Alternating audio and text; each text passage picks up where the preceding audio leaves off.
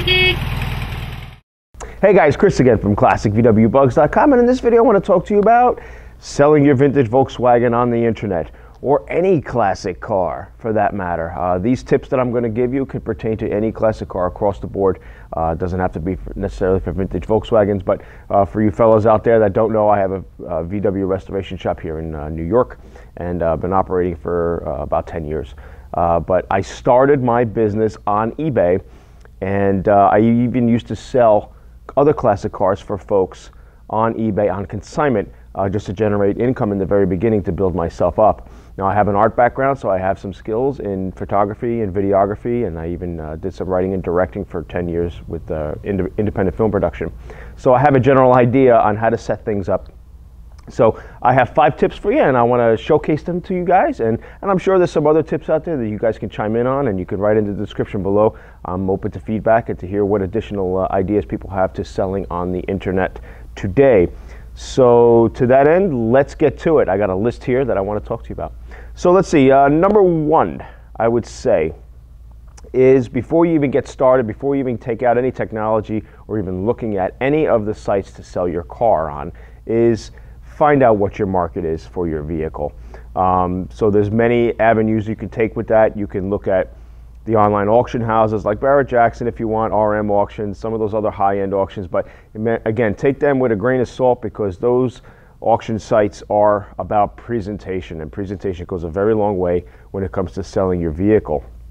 And a lot of times at those auctions, the vehicles go for sometimes way more than they should have, but sometimes they also go for way less depending on your timing.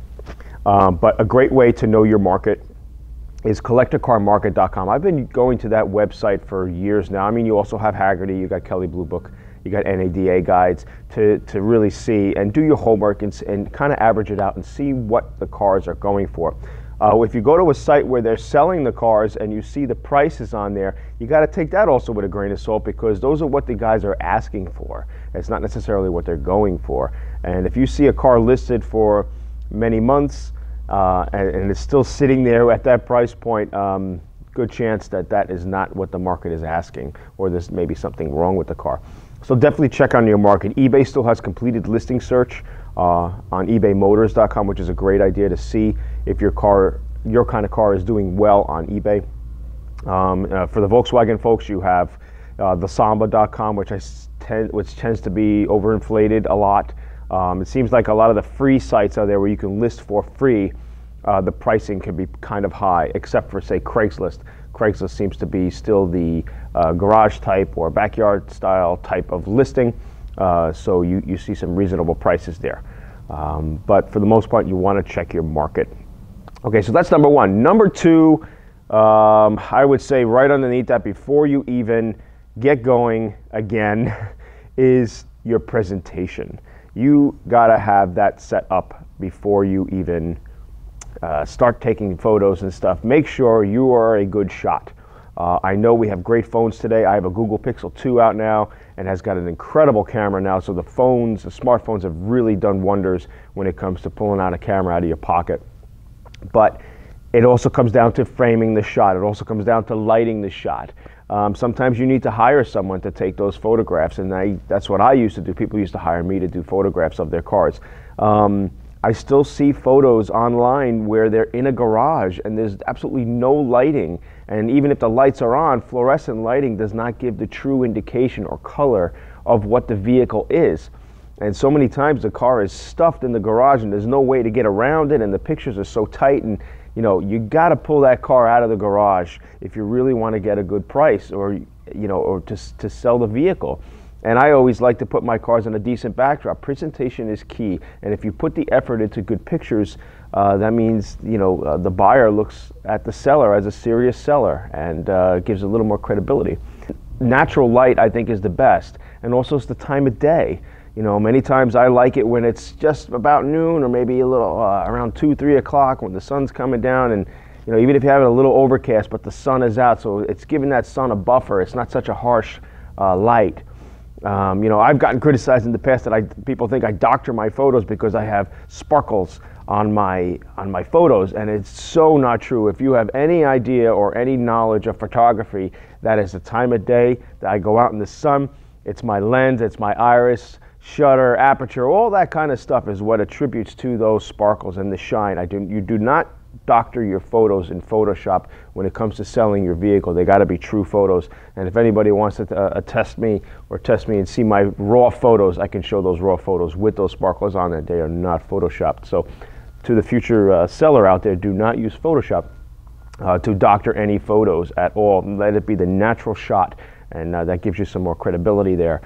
One other thing I'd like to point out when it comes to taking photos of your vehicle is, and what most people are doing today, I still don't know why, there's still kind of old school thought, and I know it's kind of convenient when you're kind of holding your phone here. If you're using your phone, please shoot wide. Okay, there's something called VVS, vertical video syndrome. I see people who are still taking videos of their cars and throwing them into an auction or throwing them into an ad, and the video is vertical. I can't stand seeing video with vertical on my widescreen monitor. I have sometimes my laptop hooked up to my 65-inch TV, and I'm seeing a vertical video like this. It is horrendous. When you're shooting video with your phone, turn it wide. Who does not want to see a wide shot? Fill that screen. Stop thinking social networking that it works better for that. We don't want that. We want to shoot wide. Presentation is everything. Even when it comes to photos, shoot wide. Do not shoot vertical. I've seen guys before where their whole ad on eBay, they have a vertical shot. Do not do that. I know it's convenient because the button's down at the bottom, but turn this wide, please.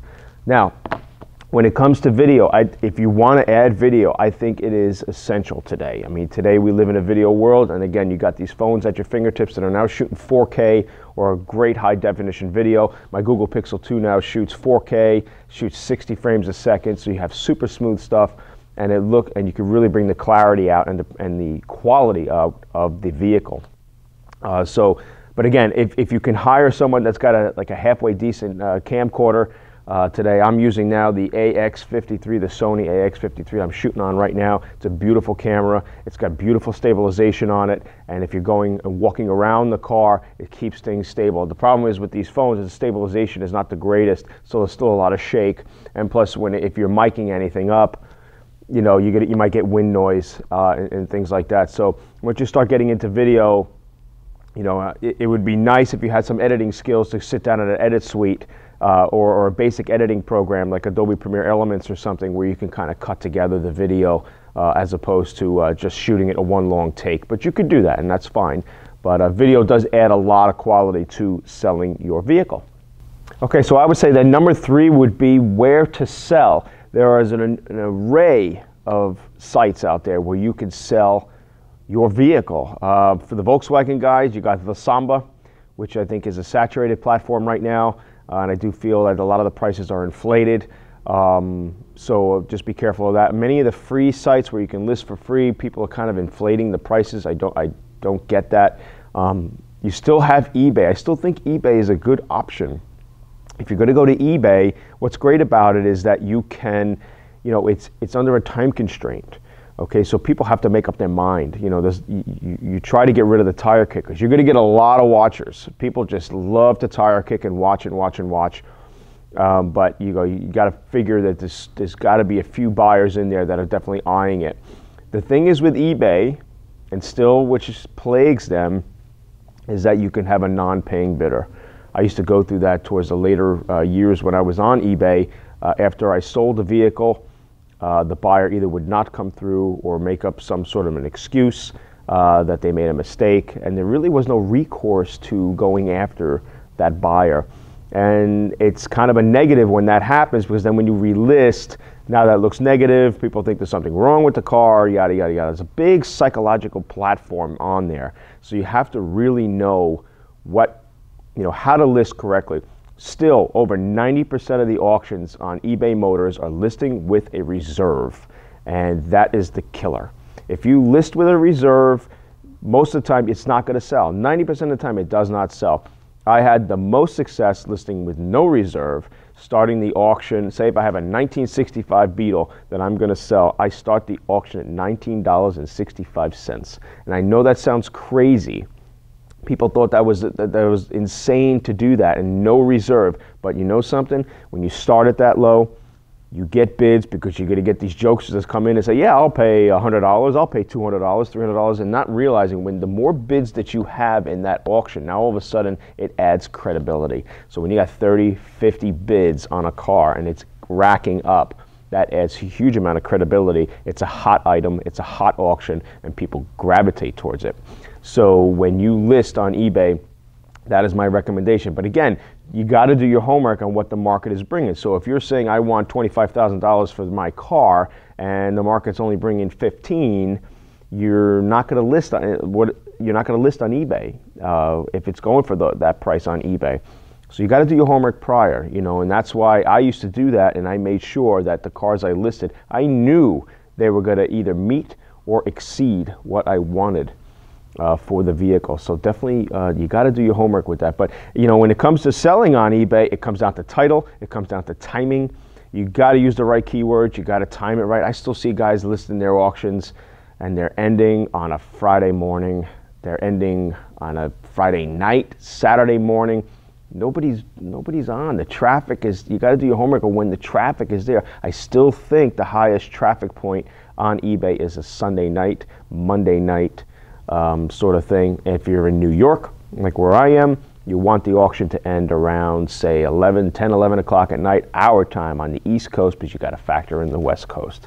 So these are factors you got to add into it, and it all plays into the success on eBay.